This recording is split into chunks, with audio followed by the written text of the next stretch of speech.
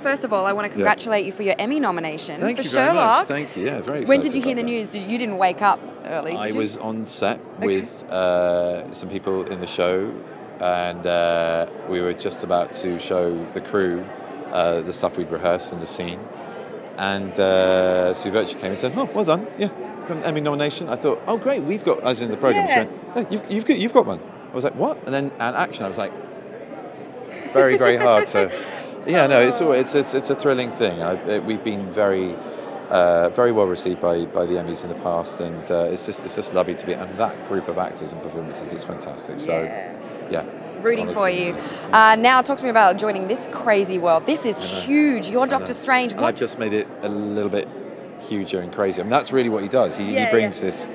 You know, there's a lot of stuff which is obviously features Norse gods and intergalactic stuff with the Guardians, but this guy takes everything we know as a reality where there's a cause and effect, where your actions have consequences, and blows it apart because of what he experiences and what he's taught and what he becomes. So he literally opens other dimensions, and the canvas just gets a whole lot bigger by the end of this film. It's very exciting. Yeah, I was going to ask you, what exactly are his powers? Like, what does he do?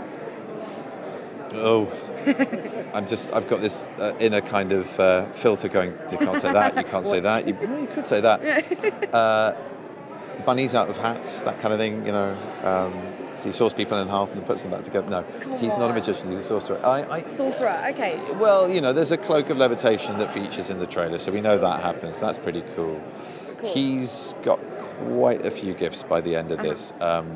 He's a mean fighter, and he possesses quite an unnerving, unwavering ability to memorize, train, and then practice the mystic arts. So he does some extraordinary things. So what did you have to do in order to be able to play him? What kind of training? A lot of training, a lot of working out, the usual boring stuff, eating lots, getting buff, all that nonsense. Sounds awful. Whenever you guys are like, "Oh, I'd eat pasta and ice cream," I'm like, "Oh, come on." Who the hell says who's been on that diet? That's the Michael B. Jordan was really? telling me. Yeah, he's putting on weight. That dude's cheated. I don't know how you do it. So what are you that missing way. out on? Well, I didn't do it pasta and ice cream way. I've got to talk to him about his training regime. That's either a cliff he's about to fall off, or he's doing it the right way, because that sounds like a lot of fun.